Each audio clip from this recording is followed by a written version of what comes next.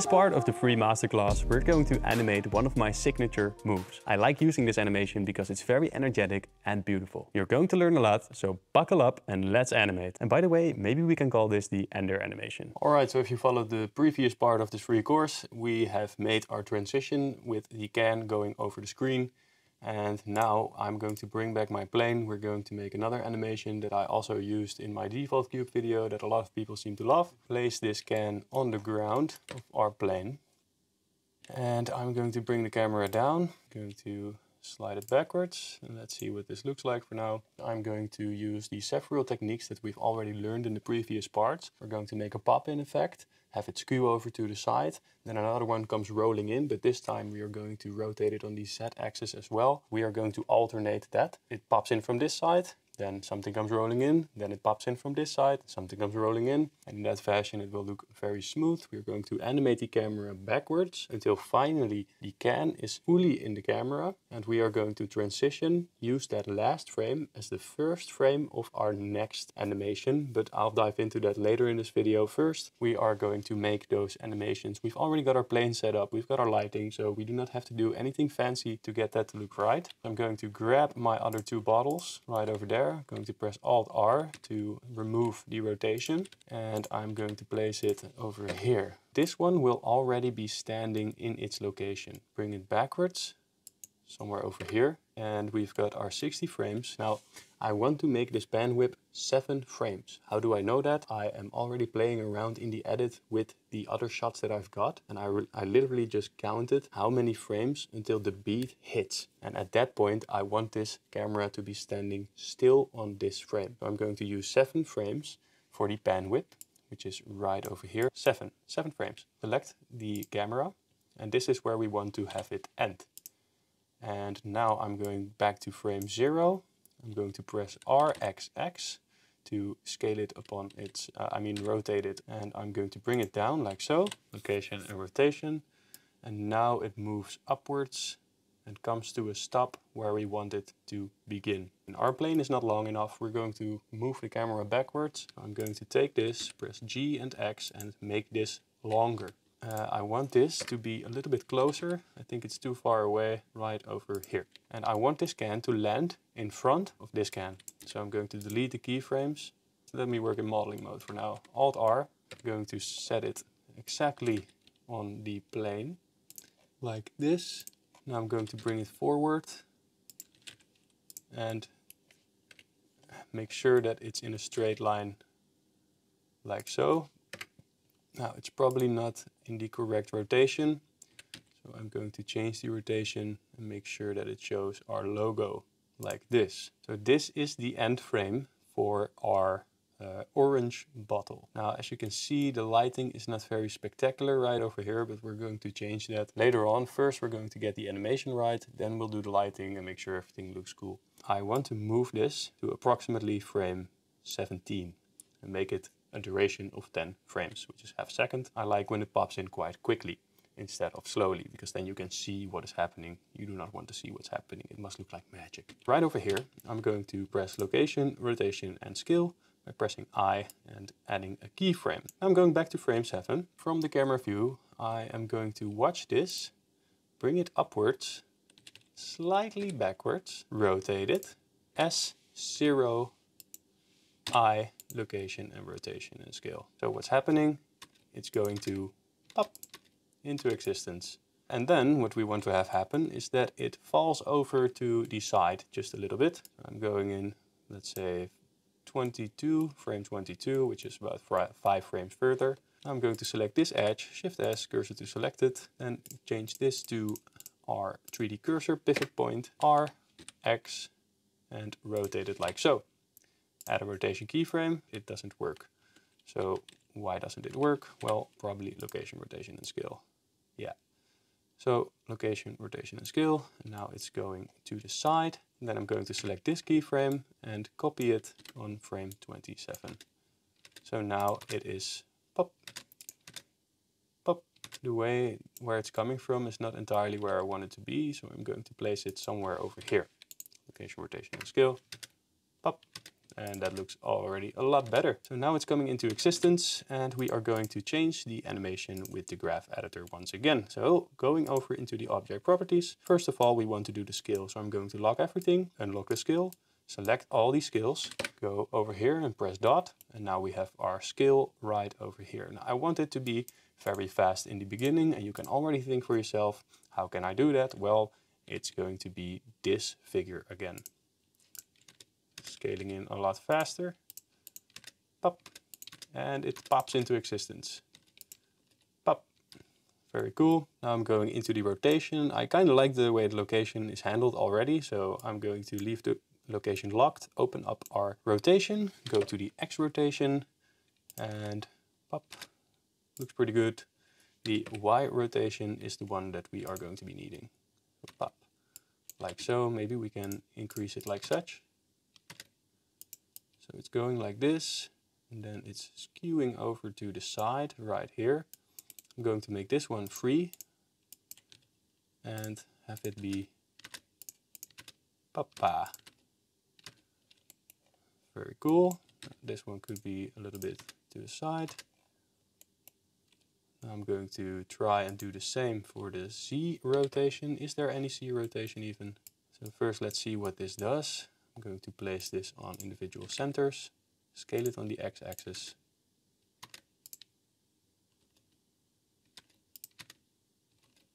And this one should be slower. And have a look at that one. So the X location is looking like this. Let's see what we can do with it. Change the handle type to free, bring it upwards. So don't worry too much about this animation. We're going to obscure everything and by rotating this one in while this one is still wobbling. So the end of the wobble doesn't have to be perfect. It doesn't really matter that much. So I'm going to take this one, going over into the timeline, delete these keyframes that we still have left, Alt-R, go onto 7, make sure that it is going to stand in the same line that we wanted to have happen in. Now bring it down, make sure that it's properly aligned to the plane, like so. And this is where we want to have it end straight away when this one is still wobbling. So this seems like the right location. When this one lands, this one should be in its location already. Location, rotation and scale. Let's say 12. I think 10 frames is going to be fine.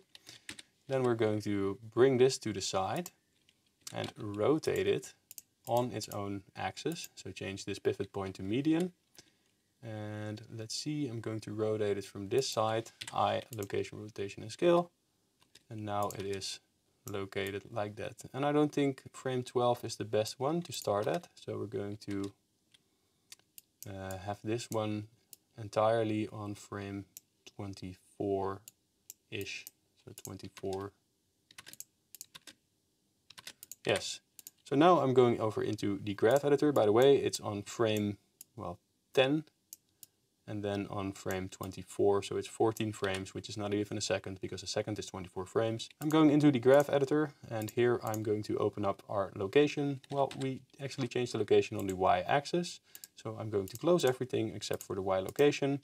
Now, what do I want to have happen? I want it to come in quick, and then as it slides, because of the friction, it will slow down. So how do we do that? I think by now you already know. We're going to free this handle up, make sure it has the freedom to move around. Now I'm going to bring this upwards and create this type of shape. So now it comes in quickly and slows down. Very cool. And the other thing we need to do is change the Z rotation. And those are basically the only things we have for this specific render. So now I want this to slow down over here. So how am I going to do that? I'm going to drag this one out. And maybe it's a little bit too fast. So I'm going to drag this one out as well. Towards this side. Still too fast. I want it to slow down a lot quicker. So maybe we can do it like this. There you go. And now it's sliding into position. Slowly but surely. Maybe we can even make it a little bit less steep.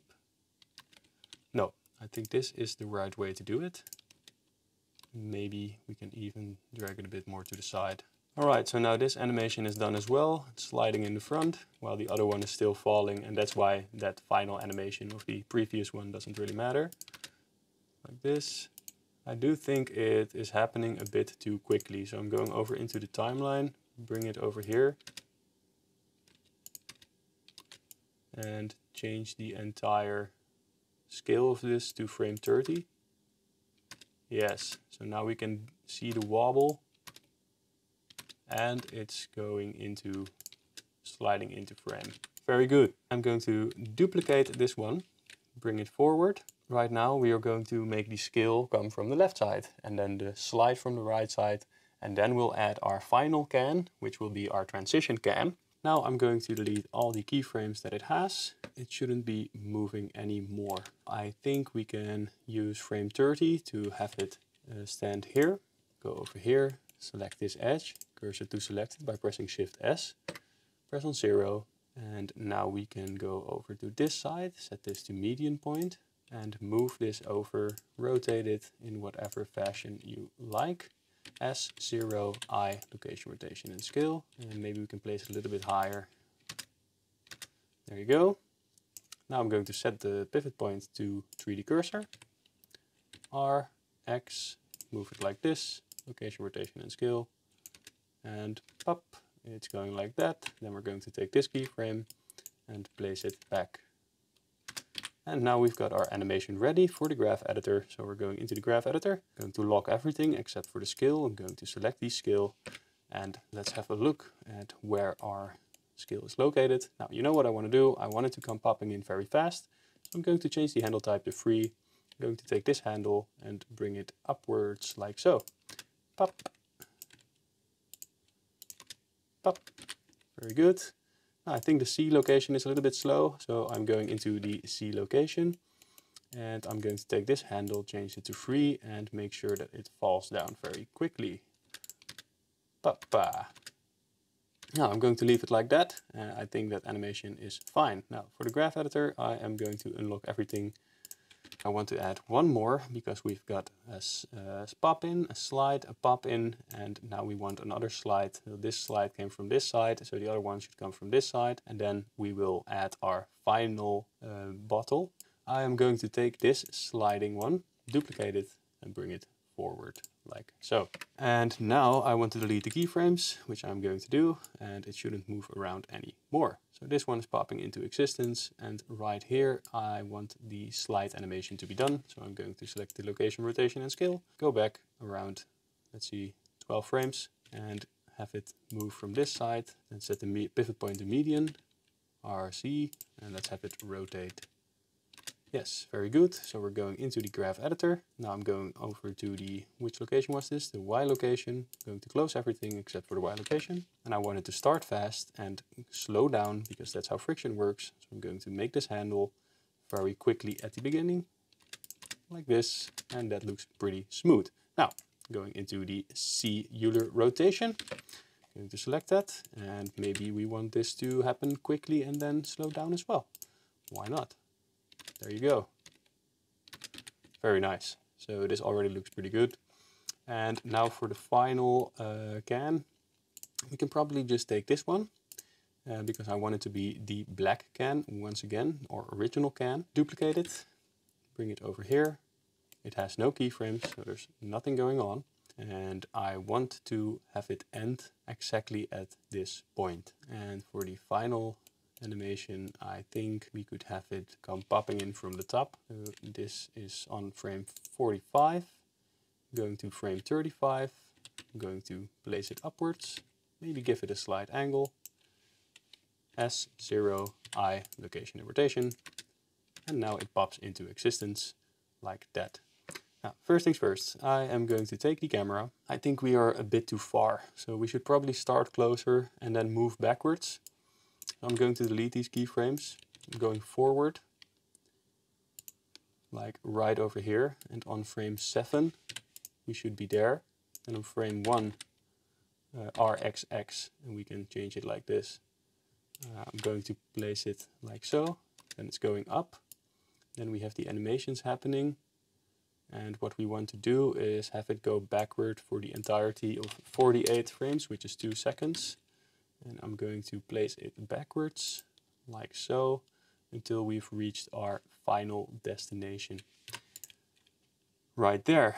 And this is going to be a match cut, and we are going to do that later on, but this is what it looks like right now. So we can do the graph editor of this pop in. So let's go to the scale, let's grab the scale. I already know what I want to do. I'm going to set it to 3. I want it to pop in quicker, and pop, and it pops in like that. Pop. So right here on frame 48 we are done, and maybe the camera move can be a lot smoother. So let's go into the camera and go to the graph editor. We are moving this on the X location, so I'm going to lock everything except for the X location, and let's see what we can do with this. We can change the handle type to 3, and now maybe we can move it like this, like that. Pop, pop, pop. Now the only thing I am having problems with is that this one is a bit too slow. So we are going to in the timeline and move it. And now we have to change our locks, of course, as always. Go into the timeline and move it backwards. So now it falls in at the right time. So I'm going to set it to frame 41 at which it ends. Pop. And then we're just going to have it play out like that. And that's a 2-second animation. It looks like this. Pop, pop, pop. Pop, pop, pop. Pop, pop, pop. Very cool looking. Now one thing we should do is probably change the colors of some of these, and because they are all blue. So what I'm going to do is I'm heading over to Canva color wheel, and in the Canva color wheel I am going to set this to tetradic, and I have used blue and orange, so I'm going to set it to blue and orange. And as you can see, a certain type of pink color and green color will fit nicely in this scene and will be a logical color to have. So we are going into the shader editor, copy it by clicking on this copy button. Then right over here we can change the color of our bottle. I'm going to make this one like the purplish or pinkish color. Then I'm going to select this one. Let's have it duplicated, change it to green. And let's see what that looks like. Pop, pop, pop. Juts. And it's very fast. Pop, pop, pop. And it might be too fast, and if that is the case, select all the keyframes at once, then scale it twice. So if I just grab this one, for example, the final part, S2, it will scale it by 2 and it will be a lot slower. But I am going to have to judge that after viewing the render, because I like fast renders. Bam, bam, bam. Very cool. Now the only thing left that we should do is add some more lighting. I am not going to overcomplicate this at all. I am simply going to take this one and bring it over here.